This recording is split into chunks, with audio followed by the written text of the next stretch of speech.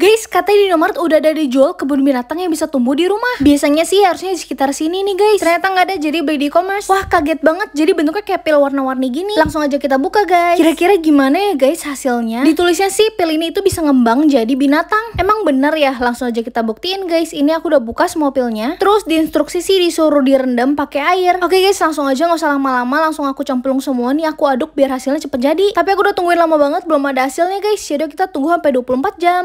Wah, kayak dia mulai ngembang nih guys, bentuknya kayak jadi cacing gitu dan tanpa gendut. Terus baik yang saranin disuruh campurin es guys, biar katanya cepat ngembang. Emang bener ya, langsung aja kita ambil guys esnya di dalam kulkas. Langsung kita cemplungin dan bakal kita aduk-aduk deh bentar lagi. Tapi hasilnya belum ada sih guys, yaudah kita tunggu lagi sampai 1 hari. Nah ini udah 1 hari nih guys, kayaknya udah ngembang gede banget. Kalian lihat guys, ini kayak bentuk sapi. Terus ada bentuk lainnya juga, di sini kayak kuda nil deh guys, atau nggak badak gitu. Dan ternyata lucu banget guys hasilnya, super gede jadinya. Guys, katanya lukisan ajaib viral udah dijual. Yang diperluin sih katanya cuman air biasa doang. Nah, ternyata di dalamnya diisiin cotton bud juga guys. Langsung aja kita mulai. Katanya sih cotton bud yang basah tinggal dioles gini aja guys. Dan kaget banget ternyata warnanya bener berubah. Ini aku cuma pakai air biasa doang dan kalian bisa lihat dong guys, ada warna kuning, biru, hijau. Tapi yang aku dengar katanya cara warnain itu sebenarnya bukan kayak gini. Ada yang bilang sebenarnya harusnya airnya dituang kayak gini guys ke atas kertasnya, habis itu baru kita goyang-goyang deh. Hasilnya juga jadi lebih cepet banget warnainnya. Tapi kertasnya kok jadi keriting gini ya guys. Jadi sebenarnya menurut kalian yang mana sih yang benar? Komen. Katanya kalau kita mainin permainan viral ini bisa berantem sama kembaran kita. Langsung aja kali ya guys kita coba. Jadi ini cara mainnya itu gampang banget, tinggal dipukul aja karena mereka udah sediain juga 2 kapaknya. Dan aturannya kita nggak boleh jatuhin si penguin putih ini. Oke guys, langsung aja kita mulai. Yang pertama itu kembaran aku guys yang pukul. Astaga, ini sih udah goyang-goyang banget guys, super deg-degan. Astaga, malah aku yang kalah guys. Ya sebagai hukuman harus aku deh yang beresin, males banget. Tapi bentar guys, kok kayaknya ada yang aneh ya. Dan benar aja dong guys, salah satu bagian kakinya kok tiba-tiba lepas gini. Pantesan waktu giliran aku jatuh guys, kembaran aku ternyata curang. Tuh waktu aku ciduk dia baru deh ngaku. Langsung deh disogok pakai cimore squeeze. Nah gini dong, creamy, enak, lembut, atau nagih deh, jadi baikan deh.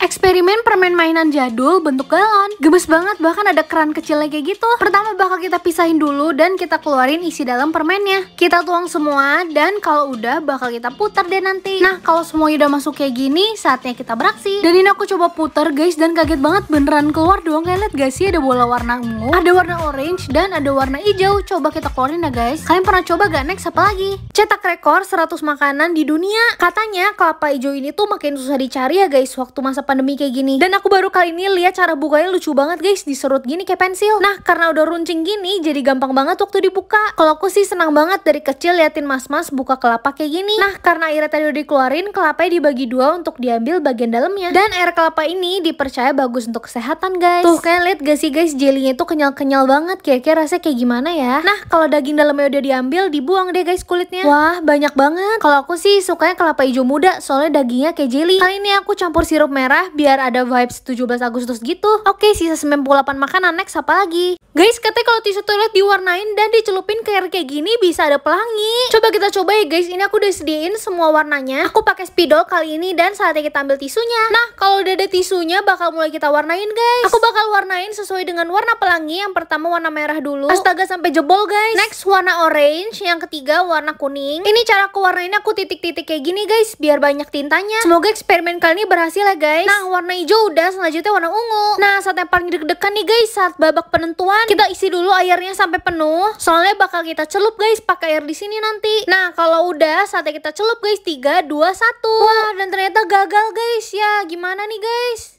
Guys, katanya di Indomaret udah ada mainan Jepang viral yang bisa dimakan. Nah ini dia, tapi tadi beli di e-commerce. Nggak usah lama-lama, langsung aja kita mulai. Pertama kita buat dulu mochi stroberinya. Ini aku lagi buat stroberinya guys. Next kita bakal buat bagian mochinya yang warna putih di luar. Keren banget, dari bubuk kayak gini dia bakal jadi mochi yang bisa dimakan kayak gini. Tinggal kita bagi aja ke beberapa bagian, karena sisanya bakal kita pakai buat jadiin sate juga. Tinggal kita gepengin guys kayak gini. Selanjutnya kita bakal buat coklatnya. Saus coklatnya beneran guys wangi banget. Nah saus coklatnya udah jadi, saatnya kita congkel stroberinya. Semoga udah kering ya guys stroberinya. Bakal kita pelan-pelan ambil kayak gini. Gemoy banget teksturnya kayak jelly guys. Oke, saatnya kita satuin, kita masukin dulu selai coklatnya. Habis itu di atasnya kita taruh strawberry. Tinggal kita satuin, kita cubit-cubit atasnya kayak gini dan jadi deh. Menurut kalian mirip gak guys? Belum selesai guys, lanjut kita bakal buat kue ikannya. Saatnya kita tunggu-tunggu nih guys, kita tuang dulu adonan kue ikannya ke dalam cetakan yang bentuk ikan kayak gini. Nanti bakal kita microwave ke dalam atau nggak di oven gitu selama beberapa detik. Ini aku lagi tap-tap biar air bubble-nya keluar guys.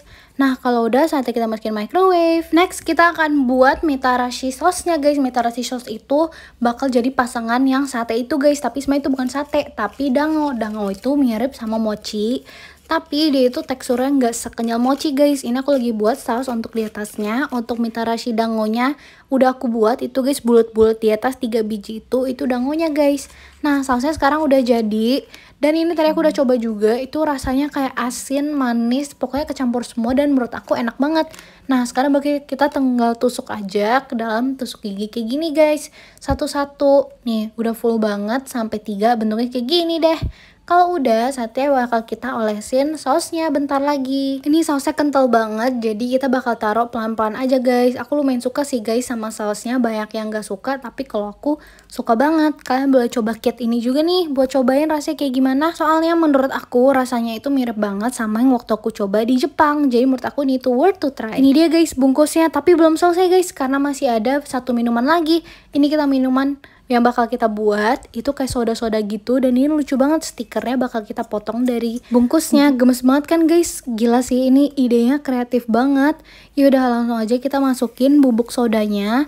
Ini tuh kayak warna biru gitu bubuk sodanya, dan aku udah coba nih, wanginya itu mirip banget sama ramune gitu guys, yang super kaget banget guys. Kalian lihat gak sih, dia itu kayak mulai bubble-bubble gitu, beneran kayak banyak banget isi sodanya di dalam. Dan udah jadi deh guys, ini tinggal diaduk aja tadi, dan kita bakal taruh di atas tatakan kayak gini. Tapi sayangnya kue ikannya gagal guys, padahal aku udah nge-review katanya ini enak banget. Gagal soalnya aku sebenarnya nggak ada oven guys di rumah, jadi aku coba masak pakai cara lain. See you.